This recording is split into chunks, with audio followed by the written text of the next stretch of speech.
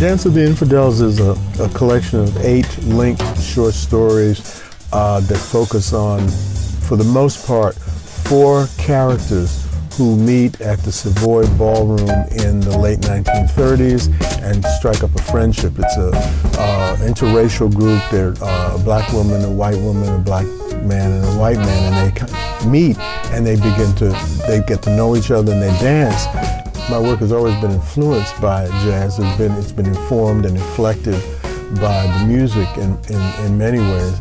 But this particular book was inspired by working for some time with Dexter Gordon and his wife Maxine on what would have been his autobiography. This was in the late 80s before he passed away in 1990. Intellectually, probably jazz still has a very important place in American culture, particularly in this polarized environment, because the thing about jazz that it's basically a democratic form of communication where you have the individual who is able to assert himself, herself, themselves in a way that still make room for the ensemble. Jazz is it's a music of improvisation and reaction. Musicians creating the conversation between themselves in the moment, on the spot. I became involved with the Mississippi Freedom Democratic Party in 1965, and I was in Mississippi registering voters.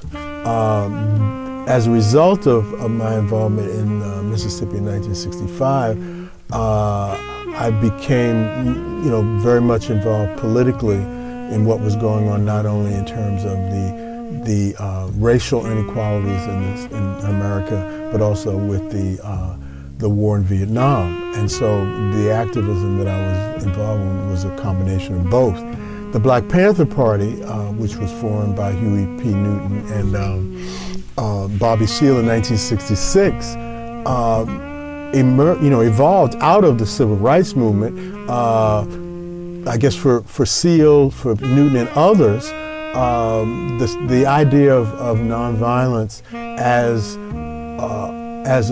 a way of life seemed to, for many young people in my generation, seemed to have run its course, and that because of all of the violence against African American people historically, and of course in the 1960s, it was felt that there needed to be some effort, which Malcolm X spoke about, to address the attacks on blacks that were not being addressed by the government in any way to protect the rights of blacks. So, of course, Malcolm articulated this, that by any means necessary meant that black people had to be in a position to defend themselves. My last novel, Push Comes to Shove, which was published in 2009, I guess the title suggests, I think, what I was trying to do in that novel is to have to dramatize these various characters who are thrown into a situation politically where they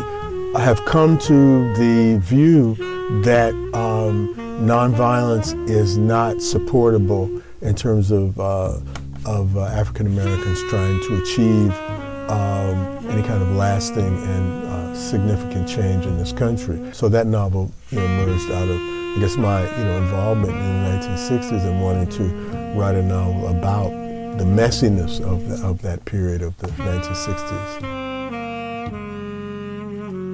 My biggest influence probably was my parents.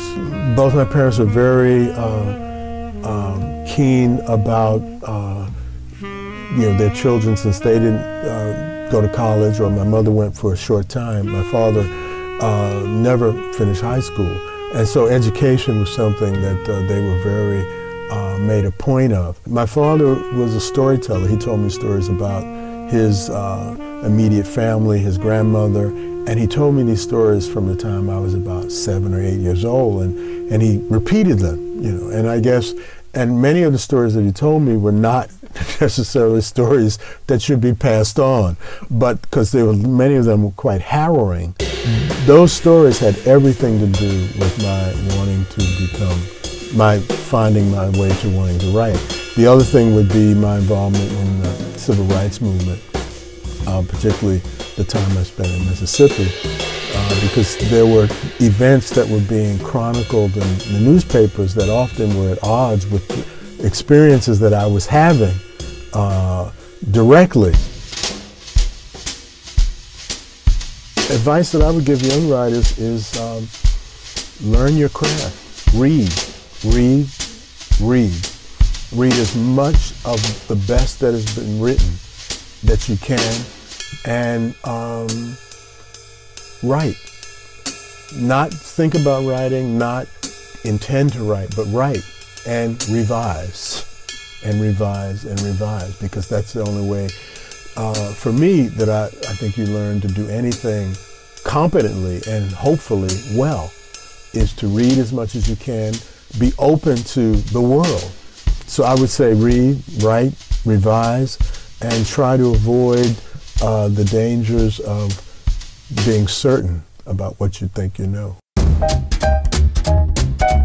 In some ways it's similar to writing, because if you come upon something where you stumble, you have to revise what you have said to say it in a way that approximates what you wrote or what's on the page.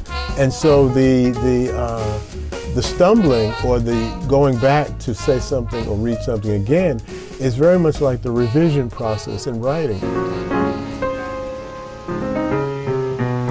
Jazz has influenced everything I've ever written. I was listening to jazz from, I guess, the time I could hear, because the music in my home, my parents, music was always there. My father was self-taught, played the piano, so I guess I assimilated music even before I was aware that that was what I was doing. So it's not surprising to me that music, particularly jazz, has informed my life in writing and in many other ways, in terms of living a life that you allow for the possibility of improvising, of being able to